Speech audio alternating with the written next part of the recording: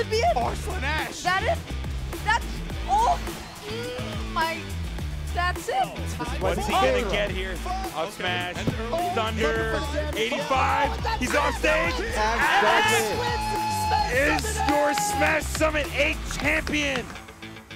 Welcome everyone to ESPORTSIN30. I'm Marissa Roberto, and as always, I'm sitting here with the hype master, Drewface. Drew, I love doing FGC Wednesdays with you because you're so hype, baby, and I know this week will be no exception, so what are we talking about? Let's make some noise, baby! We got Thaiger Uppercut, the hypest Tekken World Tour event of the year with an unexpected winner, or I expect them, kind of. And then we also got the Pikachu Master, a.k.a. the Detective, a.k.a. Ryan Reynolds, a.k.a. Axe, baby! We're gonna talk about, he's gonna join us today. We're gonna talk about his first major ever. I love that you kind of took ownership of it. Like, I expected it, kind of.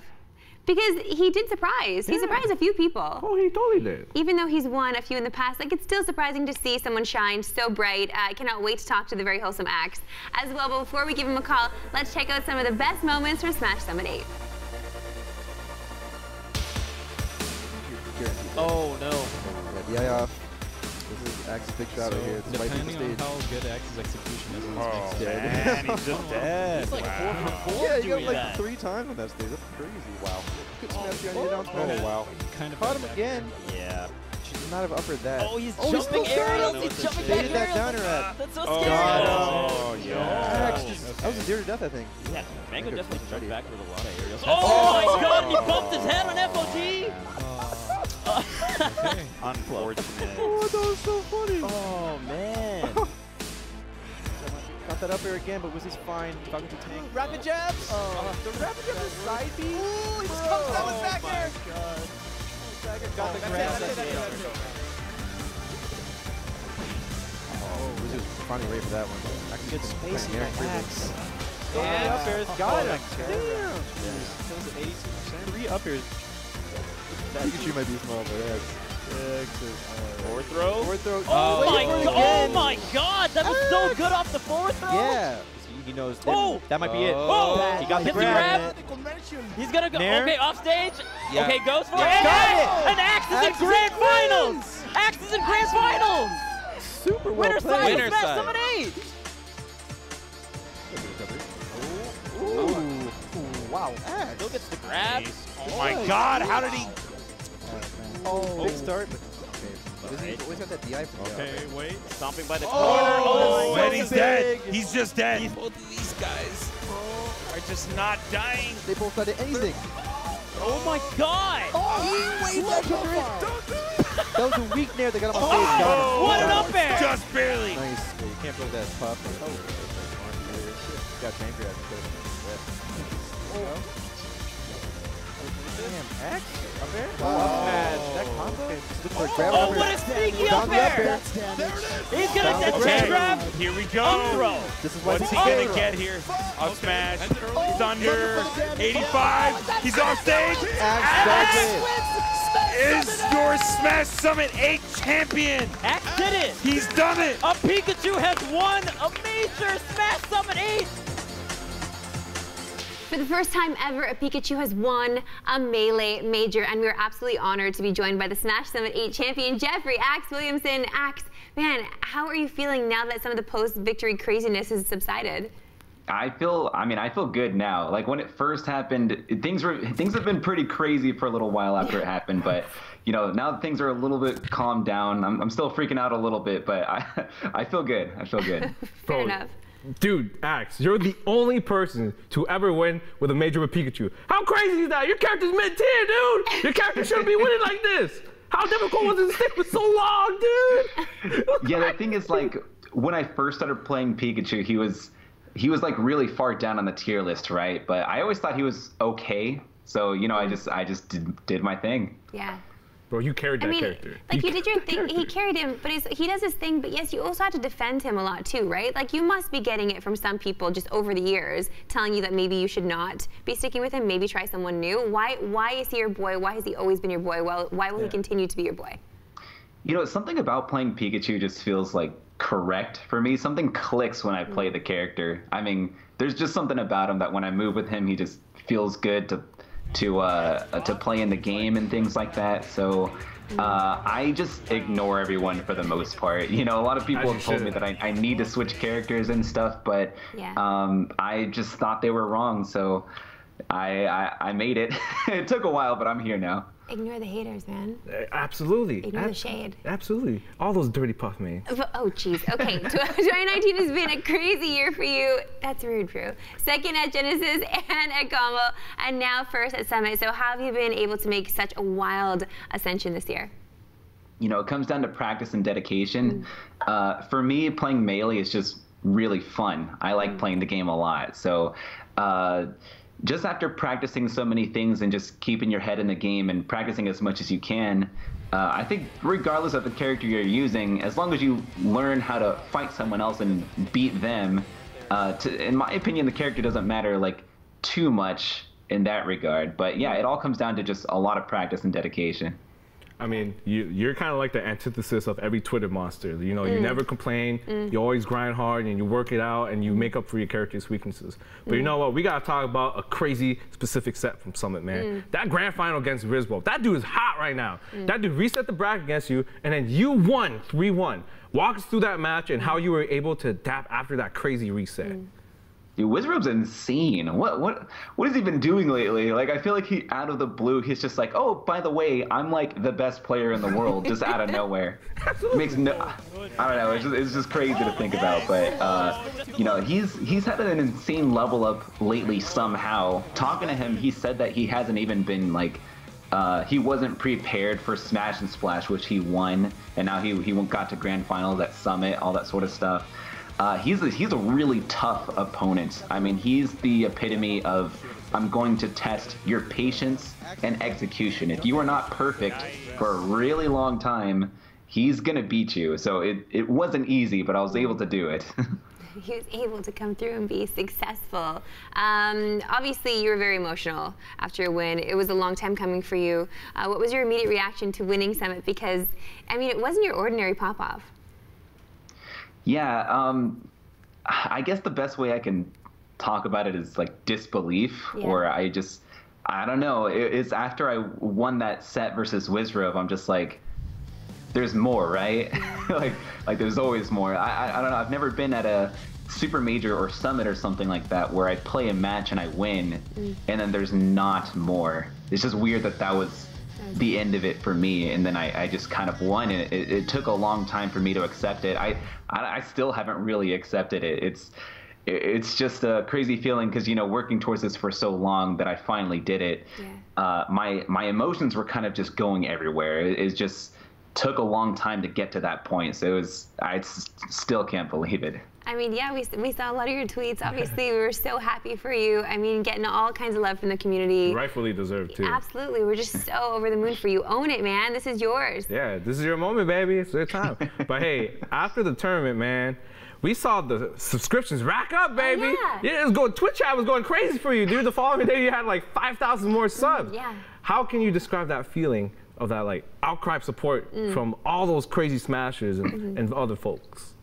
All right, so look, right after the tournament ended, first off, playing Melee for this long, since 2006, so, you know, it's been about 13 years, being able to finally get to that point where I win a major tournament, you know, I've been getting closer and closer. Not only that, but after winning, you know, when I walked downstairs, I saw everyone giving me a round of applause and clapping and stuff, and these were people like Hungrybox and Mango and top players and top community members. They're all just like looking at me and, you know, give me applause. It's actually crazy just like seeing them because I look up to them, you know. So then after I go to my stream and the subscriptions are just going absolutely insane, I was streaming the entire day. And then after the tournament, that just happened. All of this hitting me just at once. I don't know, I couldn't process anything. So I literally just sat on my stream and I just couldn't function after that. You know, and I was like that for a handful of days afterwards. I'm finally okay now, but as the subscriptions were coming and stuff like that, I don't know. It's like I felt like I was in a dream or something. Like nothing was real. So that's kind of the best I could describe it. I mean, it's the best way to describe it because really you are like living in the moment of your dream, right? So that makes perfect sense. You had a lot of people from AZ joining you in the Summit House, including Vector Man, who helped you out with coaching. So how important was it to have AZ and a coach at the event with you? I don't think I could have got first without Vector Man. You know, for me, going into the event, the coach. For me, going into the event, I did a lot of practice and preparation, and I think I would have done well without him, but I don't know about getting first place without Vector Man. Having him there just really helped in preparation. You know, somebody that knows me really well can help amp me up for matches and help me warm up and stuff. Because he's maybe like a top 50 or so caliber player. Vector Man's really good.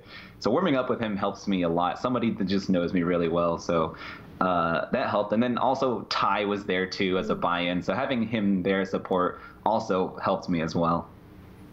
You know what, Mr. Williamson, you were the star of one of Summit's most famous sketches. Yeah. What was it like filming that Impressive Pikachu along with baby JoJo?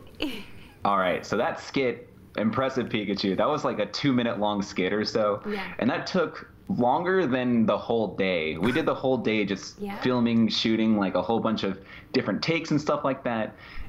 It's insane how much work goes into just a 2-minute video. And it makes me think about like video production if you're making like a movie or something like that. It takes a really long time. But you know, working with JoJo, like Mango's son, he was actually really good. Like he was super cooperative. He was I don't know, he was just really nice to work with, and it was a lot of fun. I really enjoyed working the whole time, so it was cool just filming that with the Summit staff. For sure. Well, leading up to Summit then, when did they set this up with you? Like how far in advance do they let you know you're doing this, and then do they give you a script? Like how far along do you have to plan for this? It was the day of. What? And pretty much, you know, you go there and they're just like, hey, all right, so here's our idea. We're doing this. And I was like, okay, you know what, let's do it. Let's do this skit. And what I did during the whole day was I watched the Detective Pikachu trailer over and over and over and over again, trying to nail down the tone of voice and the emotion that the main actor for Detective Pikachu had. So it was a long day, and it was really fun at the same time. That's amazing. The day of, we're doing this, let's go. He was the Ryan best Reynolds ever. energy, baby. Yeah. Absolutely, the level up. Yeah, but I don't know. I love acting and I love doing that sort of thing. So I was totally up for it. It was fun to me. Well, it's fun to us watching, that's for sure. On your stream, you do Mang0-Axe Wednesdays and random best of fives with Pew Pew You. Are these fun game modes just for streams entertainment, or have they actually helped you improve as well? They're mainly for entertainment, but I do think it helps me at the same time. Like just playing against somebody who's really good, who's different every single week, because you know, playing against Pew Pew You and Mango every week, it's like, okay, I'm playing against a really good player. Although it's net play, you know, net play is a bit different from playing on console and CRT. It's not going to be as fluid or try hard or whatever, but you know, it's still good. It's still good to get that taste of playing against a top player every week. So it does help me some at the very least, but most of my practice comes down to training by myself, you know, practicing a whole lot of tech skill and training with Vector Man, you know, playing locally. That's where most of my practice comes from. But that taste of playing against Mango and PPU, that definitely helps me at least a little bit, for sure. That's fair. Now, on the subject of training, at Summit, you actually lost to Mango in an Iron Man set. And man, he did not hide that stuff, man. He popped off on you, dude. How difficult was it to lose to this dude, especially when you're trapped in the room with him? You know, Mango told me before we played, he said, look, Axe, don't lose to me because I already have my pop-off ready. Oh, no. And I was sitting there like, oh, no, this can't be good. And that's the problem. Like, he was already beating me before the set even happened. Yeah, I was already, nervous going into it. Like, if I lose, oh, no, he has something planned, right? So that's, like, in the back of my mind. I mean, I have to say, I was a big fan of his pop-off, even though, you know, it was at your demise. But Axe, next time, why don't you just get up and start dancing with him? Yeah. To the tango, baby. Yeah. That's a celebration dance. I mean, if you lose, it's not easy to get up and start dancing. I'm just saying. But you could take away his joy a little bit by ruining his pop-off by just like busting out your own moves, you know? I would have tugged him in the tummy, man. I've been salty about loss like that. Damn. You know, I accepted it for that moment, but next time it's going down. Yeah, for sure. please. I mean, we just want to see your moves, Axe. That's all. We've seen you act. Now we want to see you dance. Ah, you want to see the Drake side of me? I gotcha. Absolutely, right. baby. We want to see that hotline bling. Axe, unfortunately, we're out of time, but we want to thank you so much for joining us, and congrats again on that Smash Summit victory. Thank you so much. I appreciate it. Now that we're all caught up on Summit, let's switch our focus to Thaiger Uppercut 2019. And surprise, Knee did not win. Let's hit the highlights to find out who took him down.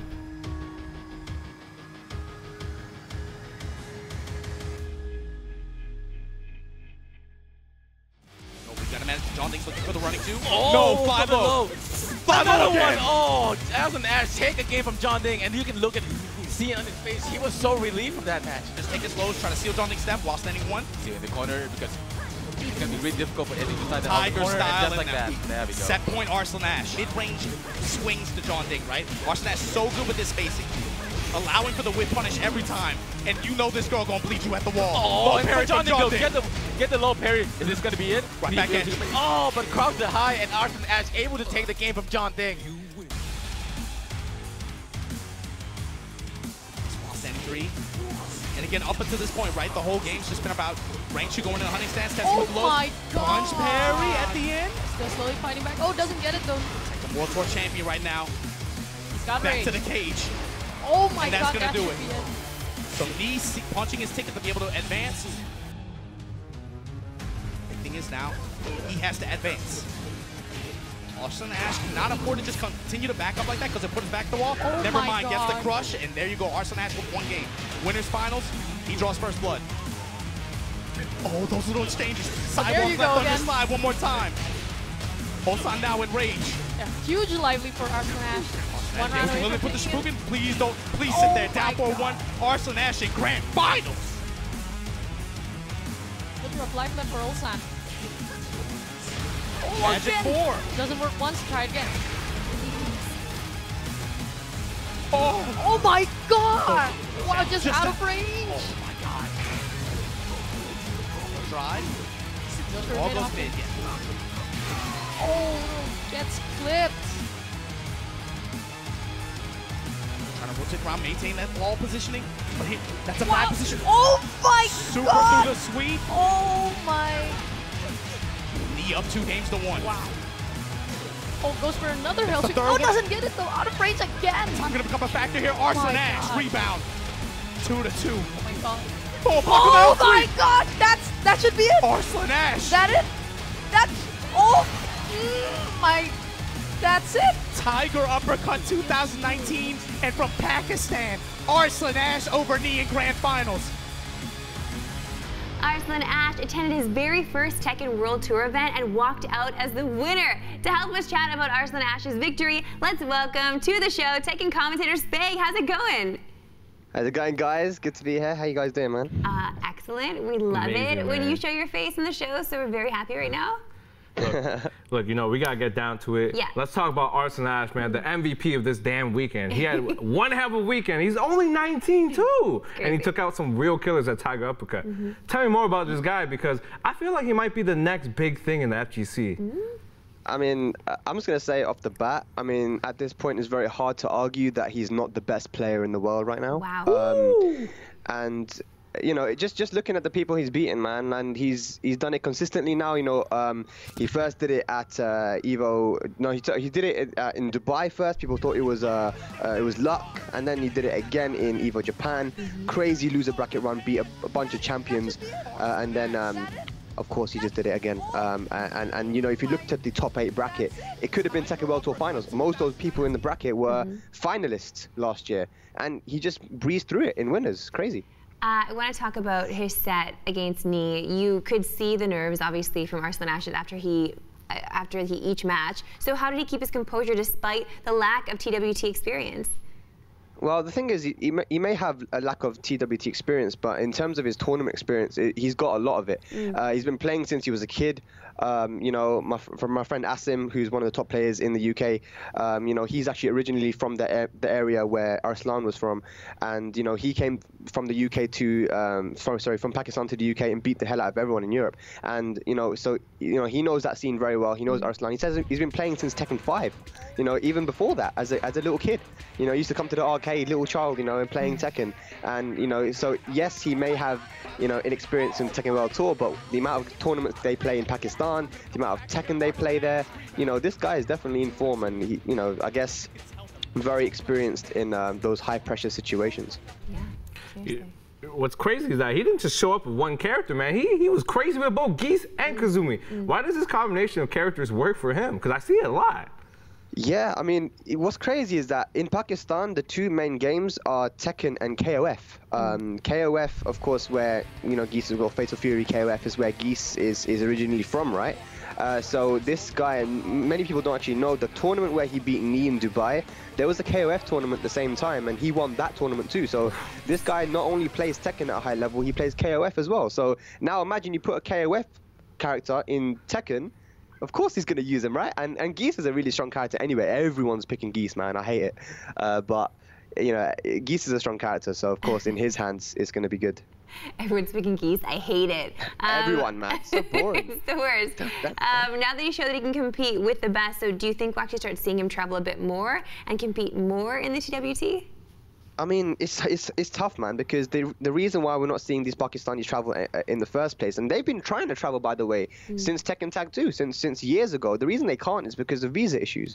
You know, Pakistan has the one of the worst passports in the world. It's actually bottom 5 in the world. So for them to travel anywhere is very difficult. You know, they need to get the visa, and just getting that on its own is their first hurdle. Like I said, man, you know, the Pakistanis may be good at every matchup in Tekken, but their worst matchup is that visa matchup, man. It's tough, man. It's tough for them. But you know, that was one of the biggest hurdles to get Arslan over to Evo Japan, and you know, we had to work very hard to get him over to Japan. Actually, he got declined the first time. He didn't get to go to, you know, he thought he wasn't going to go to Japan. Luckily, you know, they applied again. He got the invitation letter, and they managed to clutch it in just in time. But, you know, visas are a big issue. So if he can get the visa application sorted and accepted, I'm sure we're going to be seeing him at a lot more places. I know he's planning to go to Evo and a couple other American events. That makes me so sad, because you start thinking about all the other players, all the other potential somethings that could have come from any of these countries. And they don't even have the opportunity to, so they don't even try, because they say, why bother? Pakistan is a huge hotbed for hidden talent, right? So it's kind of sad. I remember trying to get Arslan here for Electric Clash, and he got denied here too for his visa, and it just sucked, dude. Like, but hey, aside from Arslan Slash, we gotta talk about the GOAT, Nee. He got off to a slow start, but he's back in form after finishing first at Combo Breaker, and now he's finishing second to obviously Arslan Slash. Is Nee back? I mean, I don't think he ever left, man. I think he's really good. He's one of the best. Like you said, the GOAT, you know, it's hard to argue that he's not one of the best, if not the best of all time. You know, right now he's really interested in Pakistan, in the scene, trying to figure it out and learn their style of Tekken, because it's something new, right? It's something different. He said himself on a stream that the Pakistani style of Tekken is different from Japan, America, Europe. It's something he hasn't seen before. So, you know, he's trying hard to do that. But in terms of if you leave Pakistan out of the picture, you know, he's still beating everyone. I mean, that combo breaker run was crazy. I mean, the amount of clutch he was able to pull out, and you can only do that if you're as experienced as he is in tournaments. So I don't think he ever left. I think he's still there. He's still going to be qualified for the World Tour finals, I'm sure, this year, and a very big contender for winning it all. Okay, so Nee got knocked out of winners by Ulsan, but in losers final he flipped it. He flipped it and got the better of him. So what did Nee adjust that allowed him to advance? So I think Nee's always had like a problem with Kazumi, the character. When he's played Kokoma, when he's played Ulsan. And this is not the first time Ulsan's beaten Nee. Ulsan's beaten Nee many, many times as well in Korea, from what I've heard. So he's had issues with I think the character. You know, I'm not sure if it's the player or the character, but it seems to be the character. Arslan, of course, also uses Kazumi. I think that you know, now that he's played a lot more versus Arslan, he went to Japan recently, to Osaka, and had like multiple first attempts with Arslan. So I think he's managed to get a bit more of a feel on the character. So yeah, maybe where he lost in the first set, he was just able to clutch it out, maybe remember a few things, you know, and win. But you know, it would, for someone so as strong as him, it's always going to be like a back and forth. You know, Ulsan is also very, very good as well. That kid is a definite contender for winning the whole thing too. So you got to watch out for him. But yeah, at that level, man, it could go either way. And I think Nee just had the, he had the clutch factor. Look, this event took place in Thailand, aka shouts to my Southeast Asian boys, and we saw some local players make some noise, baby. What do you think of those Thailand places at Thaiger Uppercut? Hey, man, you know, it's amazing. Thailand, from what we know, mainstream is that Book is their best player. You know, of course, you've got top 8 again. He's the guy that everyone kind of looks at when you look at Thailand. But now this time you had that guy Shin Akuma, who he was one hit away from putting Arslan in losers. You know, it went to final round, and they had other players as well that were very strong. We got to see some guys from the Philippines that I haven't seen before, Maru, who a very, very strong player.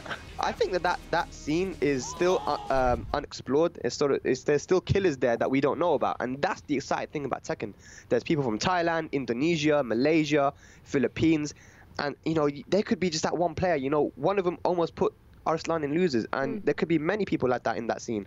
So you know, I'm excited. You know, Tekken's doing great. We're still learning about more players, and you know, it's an exciting time to be a Tekken fan. Well, outside of the countries you just mentioned and the players there and the top 3, who were some of the other guys that impressed you at this event? At this event, you know, it was a pretty standard top 8 if you think about it. You know, like I think the #1 person would be Maru. Maru was that guy from Philippines who used multiple characters. He used Kazumi at high level, used Feng, Josie. I think that guy, I want to see more of him. I really want to see more of him because from what I saw when I analyzed his gameplay, it was very solid. The defense was on point. His matchup knowledge and, you know, character-specific stuff, it was really good. So Maru is one guy which really caught my attention from the Philippines, and I think that personally speaking, I feel like the Philippine style of Tekken is like the most entertaining style of Tekken because they're so wild, but then they're so solid at the same time. So I want to see more of him personally, and just more of the Filipino community. Yeah. Hey Spag, speaking of analyzing footage, do you think Arslan Ash has a huge advantage because Pakistan doesn't really have much footage on their scene? Do you think that's why he's having so much success? I think at this point now there's enough footage of Arslan specifically that, you know, I don't think that's a factor anymore. You know, they've got first to 10 footage now from Kurokuro's stream. They got the Evo Japan, they got the Dubai tournament, they got this tournament now. You know, and if you look at these players from Korea right now, they've all got their eyes on him and the Pakistan scene. Lohai, UIU Lohai, one of the best players, Evo Vegas champion currently. Defending champion. He only went to this event because he heard the Pakistanis were going. And there was another Pakistani who went as well, Imran, very, very strong player. Arslan's training partner, did very well for his first tournament. So yeah, I mean, their eyes are on them at the moment, but I feel like for Arslan, there's enough footage out there of him that it's not a factor. But there are other players in Pakistan. There are people I can name. There's about 5 or 6 players that I could name who are basically on Arslan's level. Wow. You know, Well, who should we keep an eye out then from that scene? Because that scene has so much hidden talent, and Tekken's a big game there, and that's a population of like, what, 90 million people? Like, and that must mean at least like hundreds of thousands of people are playing Tekken there. Yeah, I mean, from what Arslan said, someone asked him, you know, how popular is it? How many people actually play the game? And he said just as many as Japan. He goes, there's so many cities in Pakistan, you know, Karachi, Lahore, Islamabad, Gujranwala, so many. And he goes that everyone plays Tekken, and they're all at a high level. So he goes that we have as much players for Tekken than Japan does, and you know, spread out of the country as well, not just localized in one area. They're really spread out. So there's a lot of players to look out for in Pakistan. I mean, I can name a few, but like I said, the main thing is getting these guys down to an event because of their visa issues. That's the hard part. They're looking for sponsors. Again, if anyone wants to know which one's to sponsor, come hit me up, man, because I got the names. I can get you some really, really strong players. Hey, I'll give you one example. There's a guy. I'm not going to name him, but Arslan messaged me a week ago, and he said, I've played Chanel, but this guy is on a different level. That's what he said. Oh, I'm excited. I'm not saying, And he PM'd me. He just said it. Hey, if you know, you'll see. He goes to me, Spag. You'll see. This guy is on a different level from Pakistan.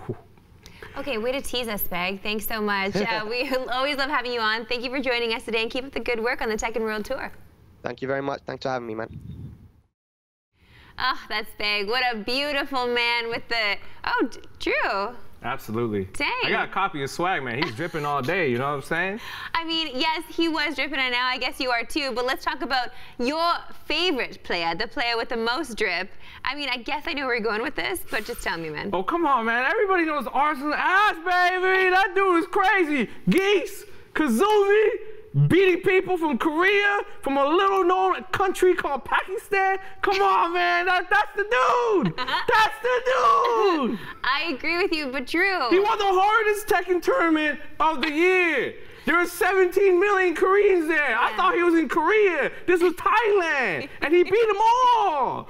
Drew, I agree with you, but listen, man, like, you really spit a lot during that whole rant. You got me, man. Oh, of course. You got me. Of course. It's okay, I appreciate it. I know. I'm excited, baby. I appreciate you. I'm happy to protect Smash y'all and from the smash and splash. That is true. And thank you so much. This is so much fun, as per usual, doing FGC Wednesdays with you. Big congrats to Arslan Ash for winning and taking his first Tekken World Tour event. Big ups to Axe and Spag for hanging out with us today. Tomorrow is a big day of Rocket League as we recap Season 7 finals. Until then, go to our socials at Squad Stay. We'll see you tomorrow.